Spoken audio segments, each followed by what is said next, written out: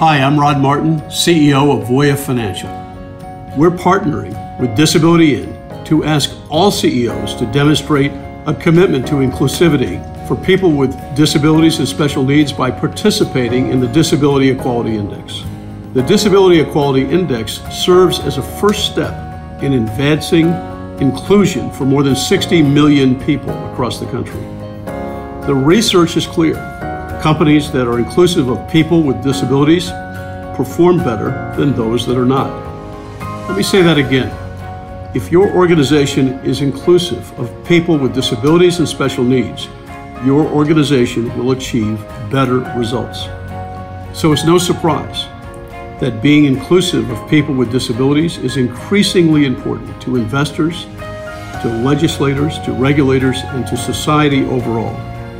During the National Disability Employment Awareness Month, we're asking all CEOs to participate in the Disability Equality Index.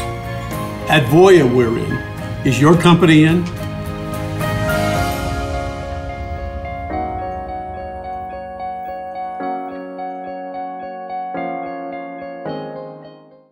Hi, I'm Barbara Humpton, CEO of Siemens USA. Hi, I'm Mike Mahoney, and I'm the CEO of Boston Scientific. Hello, I'm Julie Sweet, and I'm the CEO of Accenture. Hi, I'm Roger Hochschild, and I'm the CEO of Discover Financial Services. Hello, I'm Tom Farrell, Executive Chair of Dominion Energy. Hi, my name's Mike Swinford, and I'm the CEO of NewMotion. Hi, I'm Brad Preber, CEO of Grant Thornton. Hi, I'm Joe Almeida, Chairman and CEO of Baxter International.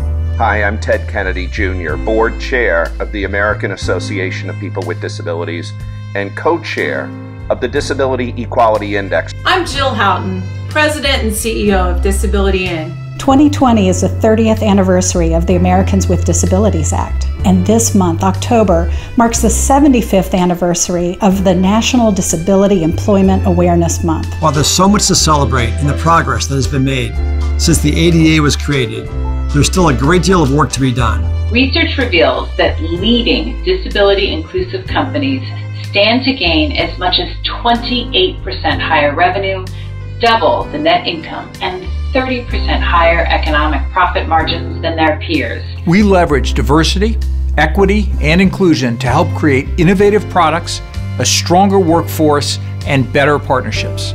At a larger scale, companies can help boost the American GDP by up to $25 billion if they hire just 1% of the untapped talent with disabilities. This summer, I was proud to sign a letter supporting disability inclusion.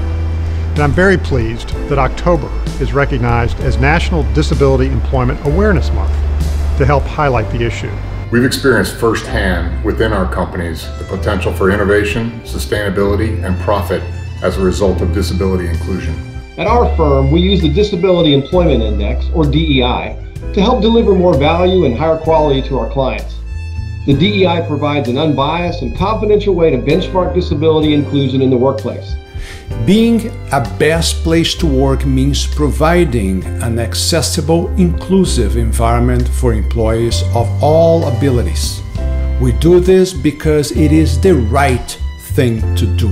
By joining the DEI, you stand for a powerful principle that promotes jobs, economic opportunity, and equality for every single American.